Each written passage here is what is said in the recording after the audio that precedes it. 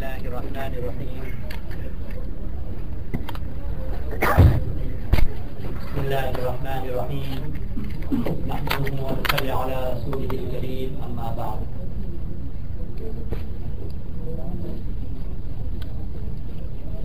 There is an incident mentioned in the books of Hadith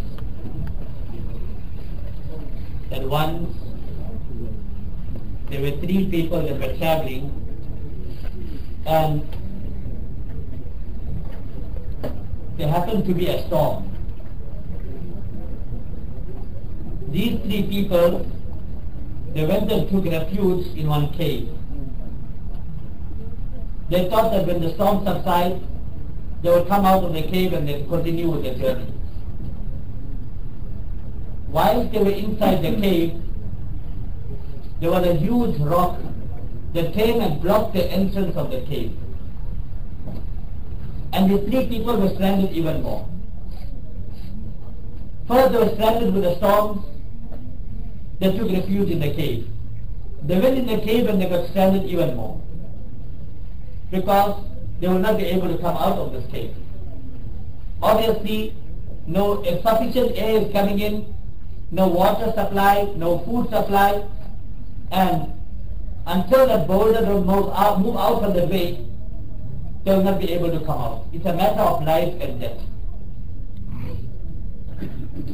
So those three of them decided that now it is only Almighty Allah Ta'ala that can help us.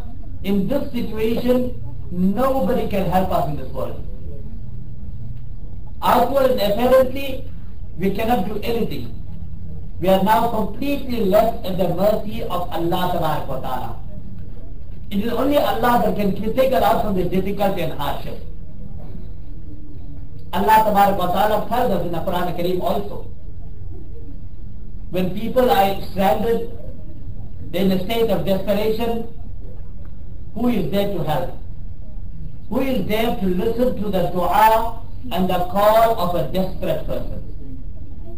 He says, أَمَّنْ يُجِيبُ الْمُضْطَرَّ إِذَا دَعَاهُ وَيَكْشِفُ السُّوءَ. Who is there to answer the call of a desperate person? And who is there to remove the evil and the obstacle from the path of a person who is stranded? Nobody but Allah Ta'ala. In another verse, Allah Ta'ala tells us, قُلْ مَنْ يُنَجِّيكُم مِّن ظُلُمَاتِ الْبَرِّ وَالْبَحْرِ تَدْعُونَهُ تَضَرُّعًا وَخُفْيًا. When you are traveling in the seas, you are traveling in the oceans, and you are stranded in the seas and in the oceans. Huge, gigantic waves. All the creatures of the sea. Nobody is there to help you and assist you. Who is there to help you and assist you and give you najat and freedom when you are trapped in the center of the ocean? Nobody but Allah Ta'ala. When a person is put into a situation where there is nobody to help him, then it is natural for a human being at that time to turn out to Allah Ta'ala and make dua to Allah to remove the difficulty and hardship. Every human being by nature, he understands, he knows from within his heart that there is a superior being above him. And his life is in control by the superior being, and that is Allah Ta'ala. So these three people, while they were traveling and the storm broke out, they took refuge in a cave. And a huge boulder came and blocked the entrance of the cave. They all three decided, now we are left to the mercy of Allah Ta'ala, and only Allah can remove us from the difficulty and hardship. They decided now to turn to Allah Ta'ala and to make dua to Allah Ta'ala.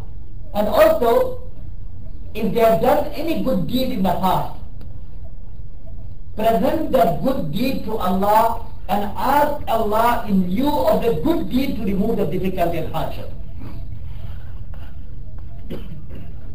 Allah Ta'ala tells us in the Quran Kareem يا أيها الذين آمنوا اتقوا الله وابتغوا إليه الوسيلة. O you who believe, fear Allah Tabarak wa Ta'ala. And when you want to reach Allah Tabarak wa Ta'ala, then adopt a means or adopt a wasila.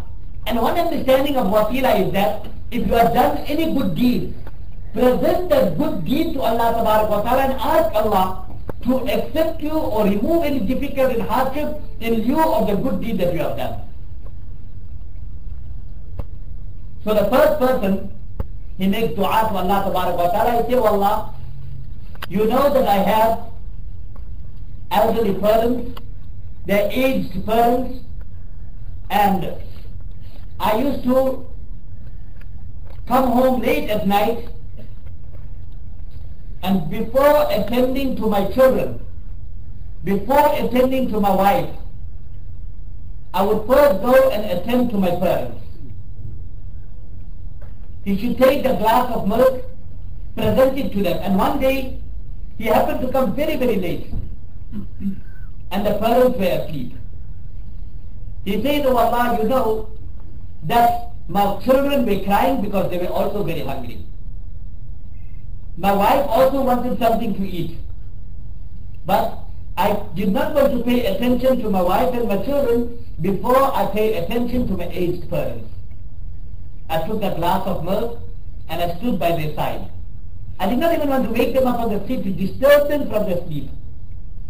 And when they woke up, then I presented to them their glass of milk.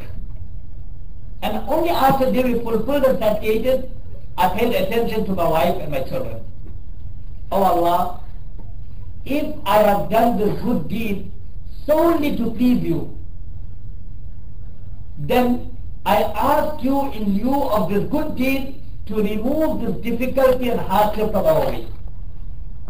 It is mentioned in the hadith that Allah Tabarak wa Ta'ala accepted the dua of this person that was trapped in the cave, and the rock moved a little bit.